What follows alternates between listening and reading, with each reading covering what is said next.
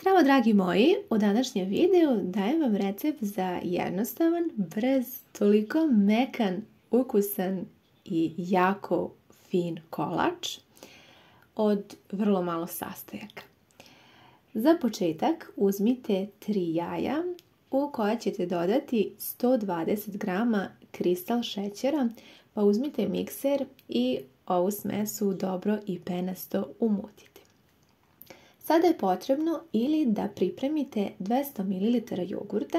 Ja, pošto nisam imala, upotrebila sam 100 ml mleka i 2 kašike kisele pavlake. Sve to pomešala i dodajem ovu mešavinu u smesu od jaja i šećera.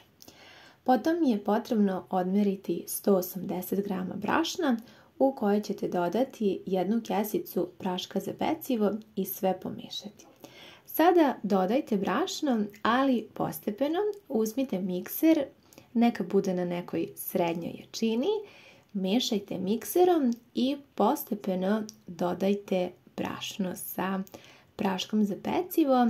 Sve lijepo izmiksajte i vidite, smesa bi trebalo da bude malo gušća od one smese za palačinke. Evo vidite, usporila sam da vidite otprilike gustinu.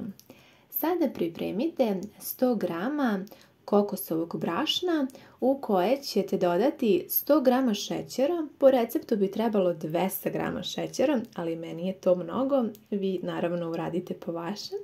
Dodala sam i 1 kesicu vanil šećera. Sada sam spremila tepsiju dimenzije 20 x 30 cm. Sipala vrlo malo ulja, tek toliko da mogu da premažem dno. A sada ću da izlijem najpre smesu za kolač koji smo spremili. I veoma je neobična priprema ovog kolača. Sada uzmite mešavinu od kokosovog brašna i šećera i ovako ravnomerno svuda odgore posvite ovu mešavinu i kao što vidite mi se već približavamo samom kraju pripreme ovog kolača. Rekla sam da je zaista jednostavan, svakodnevni, možete ga praviti kad god poželite jer kažem i sastojci su jednostavni. Sada odnesite ovaj kolač na pečenje u rernu koja je zagrejana na 180 stepeni. Pekao se 25 minuta. Nakon toga, dok je još kolač vruć, izvadite ga i pospijte ga sa otprilike 300 ml mleka. Možete i malo više, zavisno kako volite da bude sočno, ali otprilike je dosta 300 ml mleka. Pospite svuda ravnomerno i sada ćemo kolač da presečemo.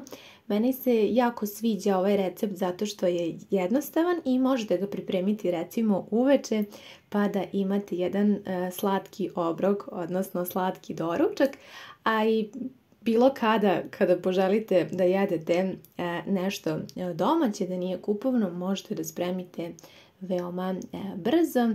Jako je ukusan, šećer kažem dodajte po vašem ukusu, za mene je ovo sasvim dosta, nije previše slatko, odmah da vam kažem, pa ukoliko vi volite da to bude mnogo slađe, onda dodajte više šećera. Ne znam da li ste pripremali nešto slično, ako jeste pišite mi u komentarima, ako niste onda vam predlažem da obavezno isprobate ovaj jednostavan kolač koji je toliko mekan kao što vidite i veoma ukusan, a posebno brz.